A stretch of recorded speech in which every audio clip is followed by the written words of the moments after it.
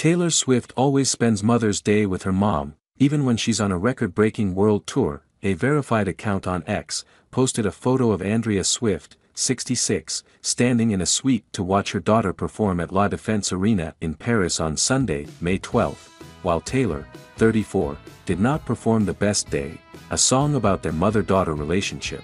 Because it was not on the Eras Tour's 46-song set list, Taylor did perform one song touched Andrea's heart, Marjorie. Marjorie, which Taylor performed in every show during the Evermore era, is a song about Andrea's mother, whose singing voice is even featured in the ballad. Swift also took a few minutes to send a message to Andrea on Mother's Day at her performance. On Mother's Day? Like, so that song that I just sang is called Marjorie, and it's a song that I wrote about my grandmother, my mom's mom.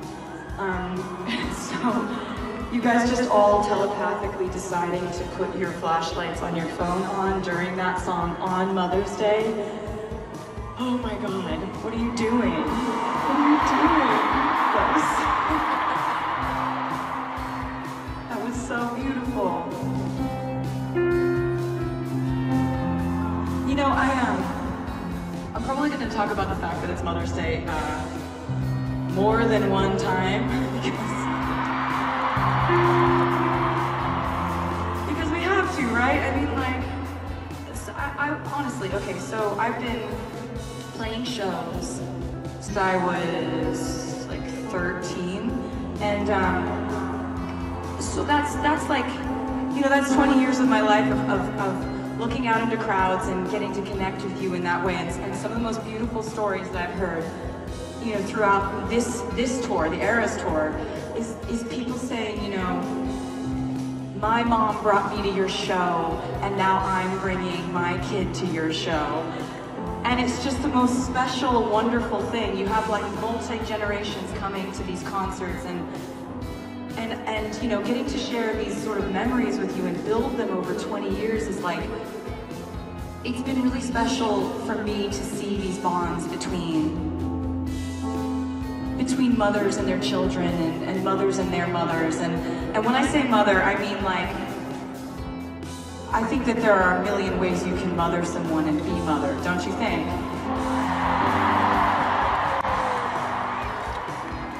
You know, a lot of people have like complicated relationship with the word mother, or maybe, you know, directly just in a confusing place with it, but I think, you know, today it's a really amazing thing to think about. Whoever has mothered you in any type of way has been sort of like a guide for you, or someone who has loved you unconditionally, someone who has imparted wisdom on your life, and thinking about how you can do that for someone else, you know?